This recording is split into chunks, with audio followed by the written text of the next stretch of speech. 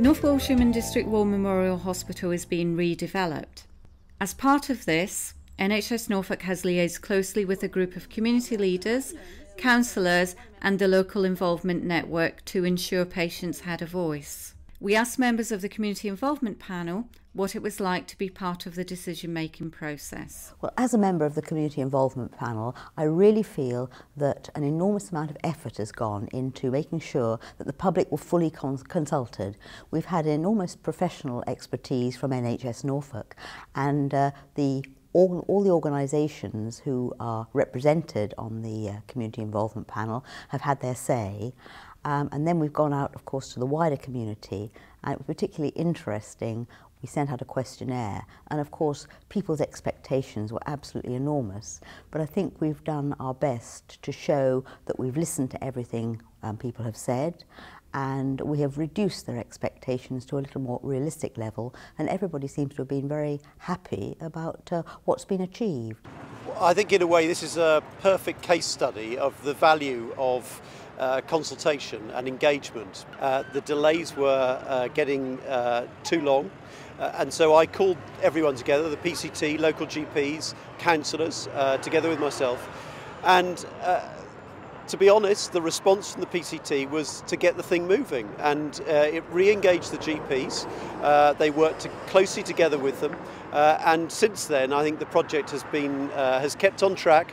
I've been well informed at each stage, and so despite my early criticisms, ultimately this is a really good project which has been developed in good communication with local people. Before this public engagement, there were a number of difficulties. Our intermediate care review in 2007 was a subject of great debate, and there were real fears voiced loudly and frequently that the project was not on track and that the War Memorial would be lost. By keeping the local MP, stakeholders and members of the public fully involved, we have been able to find solutions together to the satisfaction of all. Having access to the budget as chair of the Community Involvement Panel, I felt it was great because it helped us to get the whole community involved. We staged various exhibitions around the district and finished with one in North Walsham. They were all fairly well attended, and I think everybody realised what was going to happen on the site. Obviously there have been one or two people who, because of the history of the site, have been a little bit against the changing the old hospital, but I'm afraid we must move with the times, and the new hospital is going to be a great facility for North Walsham. Well, as you know, we're here to give older people a voice in North Norfolk, and I believe that you did that.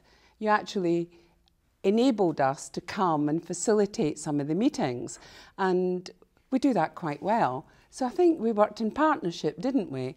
And it happened, and the feedback that I've got from older people is that they had their voice heard. So that has to be good.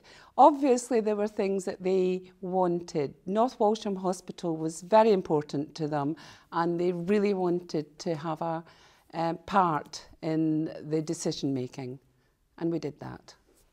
As far as I'm concerned, after a lot of hard work, etc., we've now got Norfolk and to understand what we want, and we're now going to get what we consider is right from the area.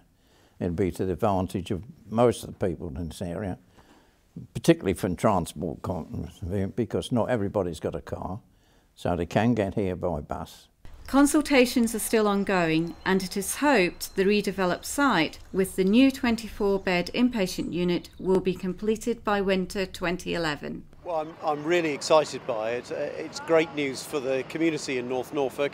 It means care closer to home, and it gives us the opportunity to get more people out of the acute hospital where care is very expensive, and get it into a setting closer to their own home where you've got more personal care. So I think it's a very exciting project, and I think also the idea of bringing health and social care much closer together in the refurbished Rebecca House is also really a really important development.